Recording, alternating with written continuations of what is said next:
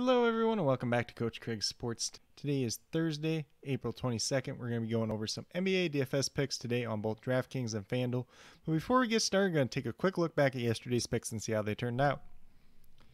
So yesterday was a very good day overall. On the DraftKings side, we had Malcolm Brogdon, $7,700. Looking for about 39 points out of him. Got to 61.75, so he was a very, very good hit there. Luke Kennard, $3,700. Looking for about 19 points out of him, and we got to 44.25, so he was another big hit. Edmund Sumner actually was like the worst one of the day, $3,300. Looking for 17 points out of him, got 16.5, so he was just right on line with that 5 times value, so he was a hit as well. O'Shea Brissett, $3,100, 51.5 points, so I don't know the exact math on that, but I believe that's over 15 times value, so massive hit there. And then last but not least, Joel Embiid, $10,600, looking for 53 points out of him, got to 68.25, so he was a hit as well. If you went with just these 5 guys alone, you were already at 242 points. Then on the FanDuel side, we had Malcolm Brogdon as well, $7,500, looking for 38 points out of him, got to 57.5, so he was a hit. Terrence Mann, $4,400, looking for 22 points out of him, got to 35.7, so he was a hit as well. Once again, O'Shea Brissett, $3,800, looking for 19 points out of him, got to 52.9. And then Davis Bertans, $4,200, looking for 21 points out of him, got to 29.2, so he was a hit as well. And then last but not least, Joel Embiid, $10,400, looking for 52 points out of him, got to 62.4, so he was a hit as well. If you went with these 5 guys alone, you had, 237.7 points to start off with. So if you had those other 4 positions lined up pretty well, you did very good. I had a very good lineup on the DraftKings side and a very good lineup on the FanDuel side actually yesterday. So FanDuel one, I believe it was around 415 points, and the DraftKings one, I believe, was close to 370-ish. I can't remember off the top of my head. If you guys are interested in checking those ones out, I can definitely leave them down in the comments below. But with that being said, we'll get moved into the injuries for today's slate. So it's a 6-game slate. There's 3 games that do start right at 7 p.m. Eastern time, so you're going to have half the news right away. So that's kind of important on a shorter slate like today. For the Phoenix Suns, Jay Crowder is a game-time decision. We'll see if he ends up playing. And then Nader's out once again. For the Celtics, Evan Fournier, Robert Williams still out. Jaylen Brown, doubtful to play. Kemba Walker, Jason Tatum, both game-time decisions. This could be a massive value spot, just depending on who ends up missing. I think there's a chance that Kemba doesn't play today. Tatum would probably be the one that I'm guessing has a better chance of playing, but we'll just have to see.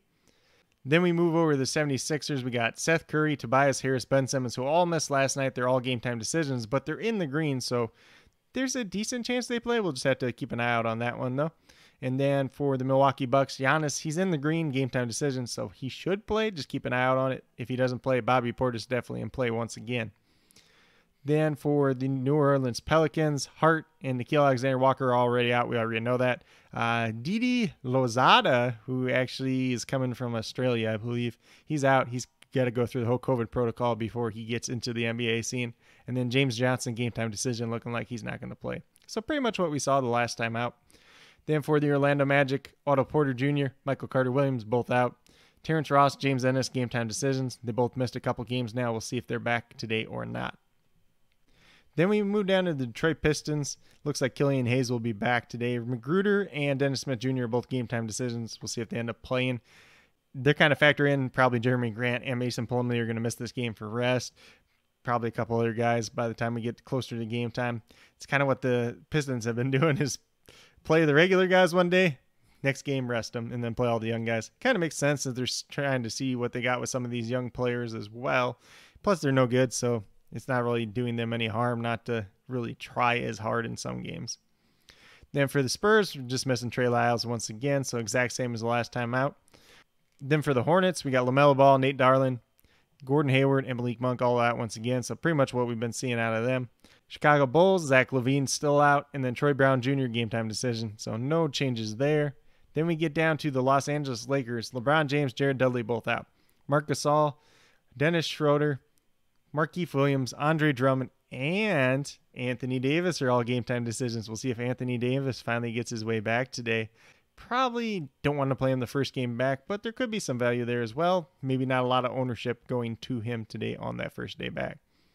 Then for Dallas Mavericks, Terry's out, and Maxi Kleber, who left the game last night, is a game-time decision. So we'll just have to see if he's playing today or not. But that's a quick little rundown on the injuries for today's slate. Once again, 6-game slate. It's a little bit smaller slate. Probably play a little bit lighter today. But we'll get moved over to DraftKings and talk about my picks over there. So at the point guard position, I went Kobe White for the Bulls, $5,500, looking for 27, 28 points out of him. That's about what he's averaging on the season. Like I've been saying, he's in that starting lineup again. His price hasn't really moved too much. He's been playing slightly better, so I think he's definitely somebody you can consider today. The Hornets are not the best defensive team in the world either. So then we moved to Josh Jackson at shooting guard, and he's $5,500 as well, looking for 27, 28 points out of him once again. Averaging 24.5 on the season, been playing rather well lately, and when all those other guys aren't on the court, his usage rate just goes up, so just looking too good today not to play. Then we moved to small forward. We got Mikal Bridges going against a banged-up Celtics team, $4,800. I don't know why his price keeps going down. Yeah, he's inconsistent, but he still gives you a good upside as well. So $4,800, looking for 24 points out of him, averaging 26 on the season, playing solid minutes as always. So not somebody I'm concerned about not paying off today. Pretty safe option, at least early on in the day. Then at power forward, we got his teammate Cam Johnson, $3,500, looking for 17, 18 points out of him, averaging about 18.5 on the season. Like I said, going against that banged up Celtics team, if this game turns into a blowout, Cam Johnson's going to get a lot of run as well. And then if Jay Crowder doesn't end up playing, Cam Johnson's going to have a little bit bigger role in this game regardless. Then at center, we moved to Isaiah Stewart. Pretty much Mason Plumlee's not playing. We're going to play Isaiah Stewart unless his price is like $7,000 or something like that. So $5,800, looking for 29 points out of him. We've already seen what he can do when Mason Plumlee's not out there on the court. Going against Jakob Poeltl today. It's probably a matchup that favors Isaiah Stewart a little bit in athleticism terms, so maybe he has a pretty good day against him. But if you go with these 5 guys on DraftKings today, you'll have $24,900 left over, $8,300 per player. So definitely a little bit of room to spend up. You could probably pay up for 2 stud players today and then kind of find a value pick to pair with them. And then with that being said, we'll get moved over to FanDuel and talk about my picks over there as well. So we're going to start off with the point guard position, Cole Anthony, $6,300, looking for 31, 32 points out of him. Pretty much what he's been doing the last 3 times out. His price should be a little bit higher than this. He's pretty much the best player on the Magic at this point in time. So as long as he's doing what he's been doing, no reason not to play him today. Then at shooting guard, we got Josh Jackson, $5,500. Exact same price as DraftKings. Exact same reason I'm playing him today. If everybody else is off the court, his usage rate just goes way up. And, you're going to get that 27, 28 points at least that you're looking for out of him today, as long as something crazy doesn't happen. Then at small forward, we moved to Miles Bridges. He's $6,400. Looking for 32 points out of him. Kind of sounds like a lot, but he's pretty much done that last couple of games out. He's been playing like 38 minutes, which is just insane. But, he seems like he's really coming on. And if he's doing that, we're at $6,400. There's no reason not to play him today. And the Bulls don't have the best defense in the world either, so that definitely could help him out a little bit as well. Then at power forward, we're going with Isaiah Stewart. Kind of talked about him already on the DraftKings side.